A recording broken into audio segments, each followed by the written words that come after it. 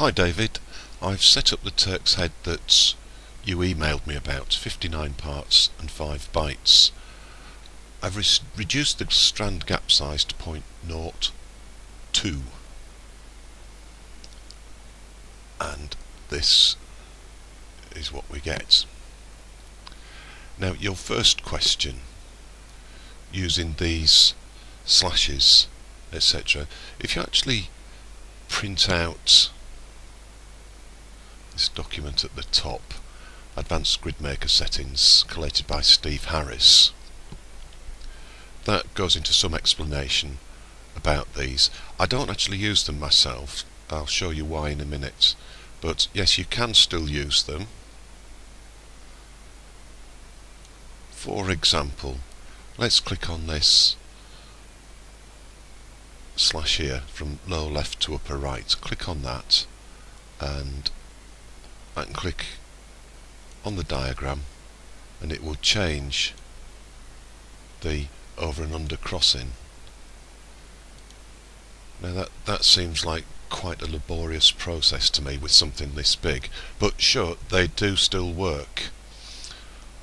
As I say, I don't use them.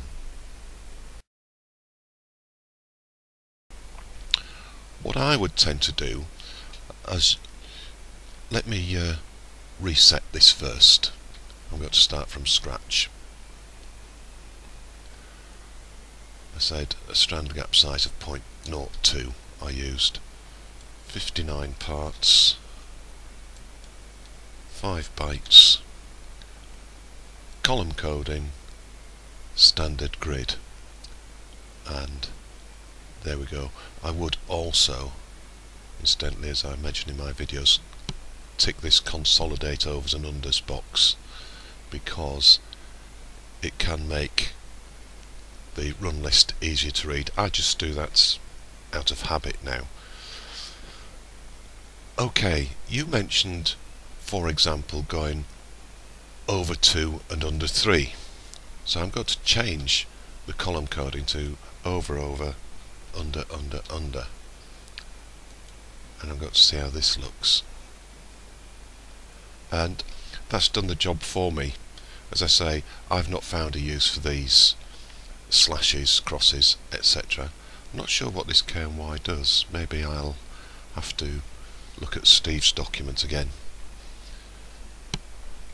Your next question regarding strand length, and coming down here we look at the diameter. It says 0.83 centimeters diameter. I don't worry about this myself, because what I would do is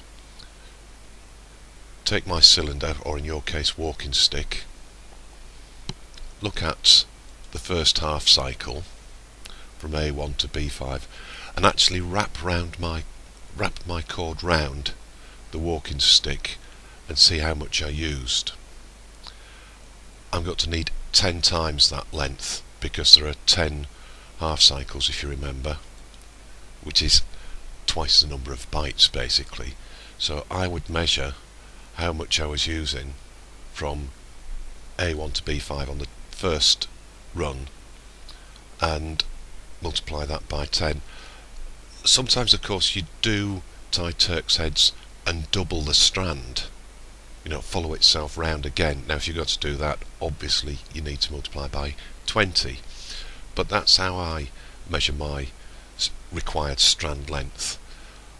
I did play for a while with the strand width on here, but I wasn't really too happy with the measurements it was giving me at the bottom. I'd much rather do it by hand.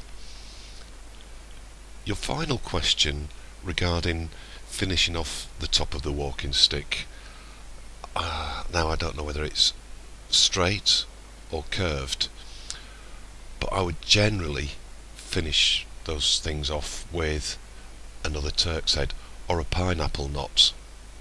Anyway, I hope some of that has helped and has answered some of your questions.